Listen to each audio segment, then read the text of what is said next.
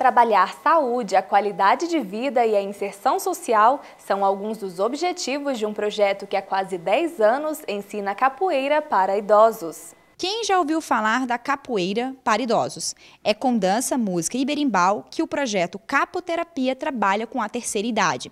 Pensando na inclusão social e no auxílio para tratamentos de saúde, como hipertensão e diabetes, as aulas reúnem exercícios físicos, leves e brincadeiras. Esta professora de capoterapia explica que a prática não é muito convencional.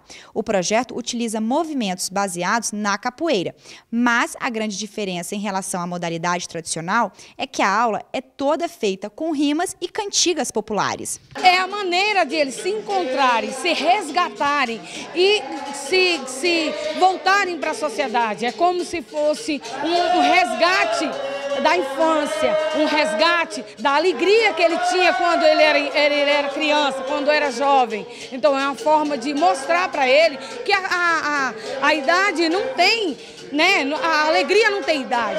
A capoterapia existe desde 1998. O idealizador do projeto explica que escolheu a capoeira para trabalhar com idosos por se tratar de um esporte inclusivo, além de ser uma referência importante da cultura brasileira. A capoeira é um dos instrumentos de maior inclusão social no mundo, né? Hoje não se fala em trabalho de inclusão social sem a capoeira. E hoje é uma das coisas que mais divulga o Brasil no mundo. Tem mais de 200 países levando essa cultura capoeira. A capoterapia atua em 6 cidades aqui do Distrito Federal.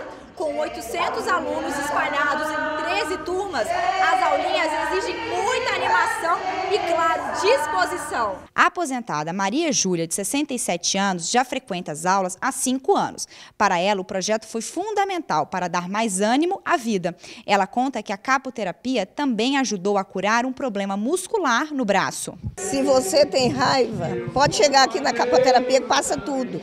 Você se acha idoso, chega aqui e você fica uma menina.